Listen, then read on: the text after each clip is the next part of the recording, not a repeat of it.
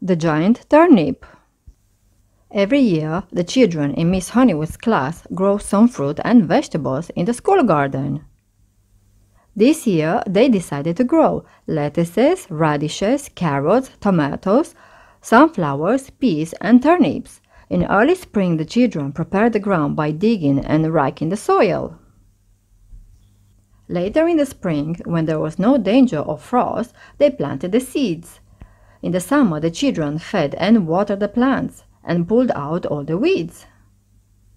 When the children came back after their summer holiday, they found that all the fruit and vegetables had grown. But when they saw the turnip, they could hardly believe their eyes. It was taller than a giraffe and wider than an elephant. When Miss Honeywood had recovered from the shock, she asked, "How are we going to get the turnip out?" "I know, we could get a helicopter to pull it out," said Karen.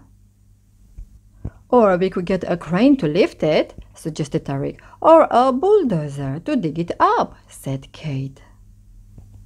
"We could tie a rope around it and all pull together," suggested Samira.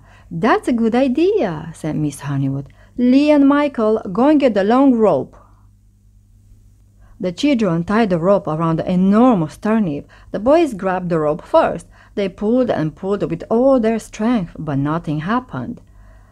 "We are stronger than the boys," shouted the girls, and they grabbed the rope. They pulled and pulled with all their strength, but still the turnip would not move. "Let's all try together," suggested Miss Honeywood. "On the count of 3. 1, 2, 3, shouted the children, and they all pulled together, but the turnip still would not move. Just then Larry arrived. "Larry," shouted Tariq, "we need your help." Larry ran to the end of the line and grabbed the rope. 1, 2, 3, shouted the children, and they all pulled together.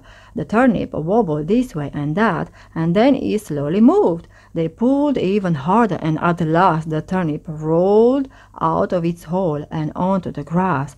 The class cheered and danced around with joy. The next day for lunch, Miss Honeywood's class had the biggest turnip feast ever, and there was enough left over for the whole school. The end. Thank you for watching. I hope you enjoyed the story. Don't forget to like and subscribe. More interesting stories are coming 4 days a week. Bye.